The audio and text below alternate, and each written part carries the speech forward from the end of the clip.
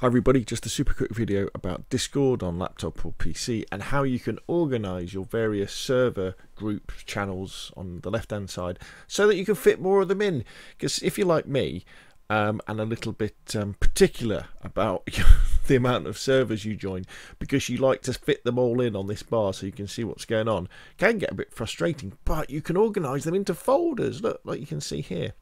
So if I click on this folder here, you can see in this folder I've got Deer Isle Discord, I've got the Namal's Discord, and I've got Wobo's Discord. I click on it again to close it up, and I could click on the particular one to go into it. So how do you do this? Dead easy.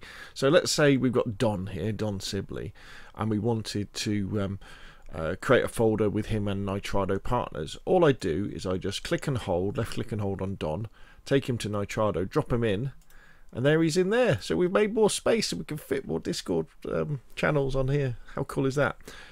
If you want to take a channel out of a folder, just open the folder by clicking on it and then click on the one you want to take out, and you can put it into a different folder, or you can just like drop it somewhere like that, and now it will be removed from the folder. Let's put it back in. There's all the what have I got in that one? I've got the Boomer Zone, I've got the iSurvive official Discord, and I've got the Survivor FM Daisy podcast channel. So how cool is that?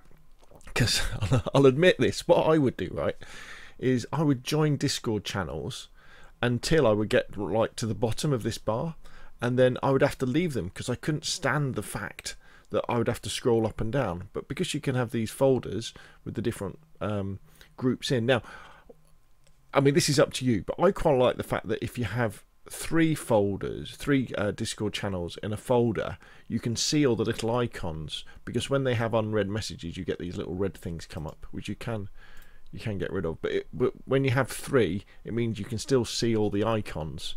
If you have four, it kind of covers it up, but that's up to you. Oh, and you can move things up and down as well, so you know, I can move myself up and down like this. That's chat at the top. You can move the whole folder up and down. And then let's move that out of that. Let's move that there. And tell you what, yeah, Don can have his own folder.